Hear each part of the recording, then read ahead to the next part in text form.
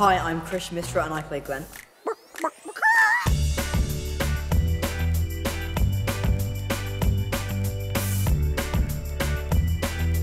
If I could play any other character in Silverpoint, it would be Glen. It would be Glen. It would definitely be Glen. Let's do this. The way Chris portrays him, he seems to have so much fun with it and so much energy with it, and I just think it'd be such a fun character to just delve into. There's something you have to see, like, really seriously, like, right now. He is very enthusiastic, some may say he's lovable, and he brings, like, a lot of the jokes and kind of lightens the mood a lot of the time. Group Dragonfly, who's up first? Yeah. A kid I know fell from something like this and hit the ground so hard he swallowed his own lips. Will you please stop talking? He's got some cracking lines.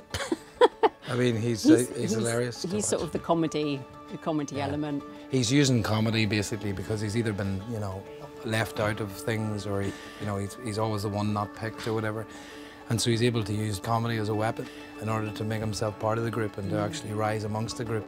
I love his character. I think and I think Chris is fantastic playing him. He's always wanting to prove himself, and he is willing to do anything to achieve that, even if it's a bit stupid, like life-threatening. Sometimes you have to do the stupid things. This is something I've come to learn in life. He sees the kind of the good in everyone, I think, and so the good in just every situation as well. You have got to try this! He's just always trying to lighten the mood, but then he does also have a side to him that's serious, that sometimes does come out if it needs to. He's very sweet and seems to fall in love with things very easily, quite a few times. She's like Katniss Everdeen's stunt double. I bet she arches. Comes here to have fun and make new friends, which he does, I think. And this thing that they find in the woods is like, it's really exciting for him. And I don't think he really takes in the risks. And you see that in the show. I don't think we're on campgrounds anymore. You two can swim? Yeah, but I was swimming at 3 months old, like a baby dolphin. You don't want to jump, you don't, and he's too scared, but he won't admit it. I'm going through, end of. Glen. End of. Glen is very similar to Krish. I mean, Krish is very similar to Glen. I have called him Krish in multiple scenes and not noticed.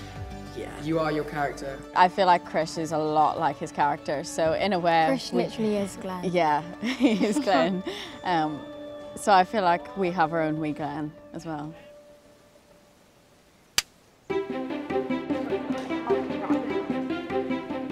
So originally my agent sent me through the tape for Elliot, who's obviously another character, and I did that, and then I got a recall for him. Weird things supposedly happen in that part of the woods. What weird things? Unexplainable lights, sounds, I mean, that's the rumour anyway. Imagine if you were Elliot.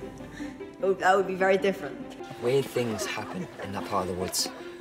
What kind of weird things? Unexplainable lights. Sounds. That's the rumour anyway.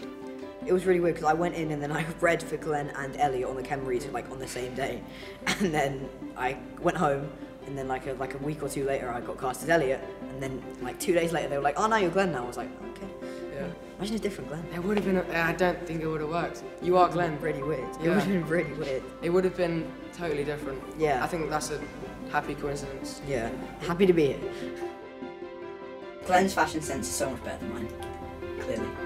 He rocks some yellow shorts, like, come on. He's got so many stunts. Yeah. They call him Tom Krish. They call me Tom Krish. Mission quite possible. It was the first, it was mission quite likely. Oh yeah, yeah. This is one small step for Glen. One giant leap for Glenkind.